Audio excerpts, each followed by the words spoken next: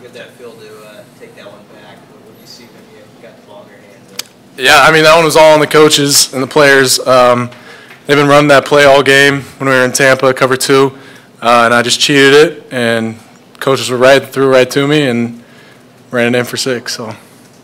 What this team show you today? Maybe it wasn't going exactly planned in the first half, but just the way you guys finished the deal. Yeah, I mean, I thought we stuck together well. I mean, the offense was moving the ball. They just couldn't put it in, but they nutted up in the second half and put it in 4 or 5 times, whatever it was, 28. So, yeah.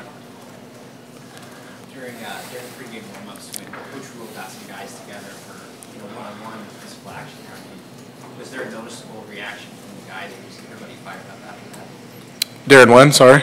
Yeah, for the one-on-ones during pregame warm-ups. Oh. Yeah. I mean, everybody was fired up. That kind of set the tone for the game, and we all kind of rode along with it, rode that high going into the game, and ended up on top. So proud of the guys. I mean, especially John, after what happened last week, and you guys have mentioned during the week that it wasn't up to your standards to come back and bounce back like this. How rewarding is a day like today? Yeah, I mean, it's big time. It just gives us that much more confidence in ourselves. Just knowing that, I mean, we're still a good team. We are. We just got to play like it, and I think we played like it today. So it was a big step up from last week, and I thought the boys responded very well. You had that third down stop before their field goal there. How big did it feel in that moment to just hold them to 3? It was like an 8-minute drive. Yeah, I mean, it was a long drive. It was big time. We had a couple miscues on that drive that kind of bled the clock a little bit and let them get down in the red zone area, but we ended up coming up with the stop.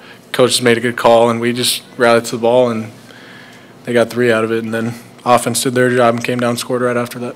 Back to the pick 6. So when you catch that ball, is it just like instinct and run, or when's the last time you had the ball in your hands? Oh. Was doing something like that? Yeah, I mean, the last time in a game I've had the ball in my hands was probably high school, so just to have that feeling is incredible, and something I hope I can have more of, but just that was more the coaches than me. They told me to play that route when we were in cover 2, and I played it and took it back to the house, and after that I kind of just went numb. I didn't really know what to feel, but after that I was excited for the guys. All right, thanks.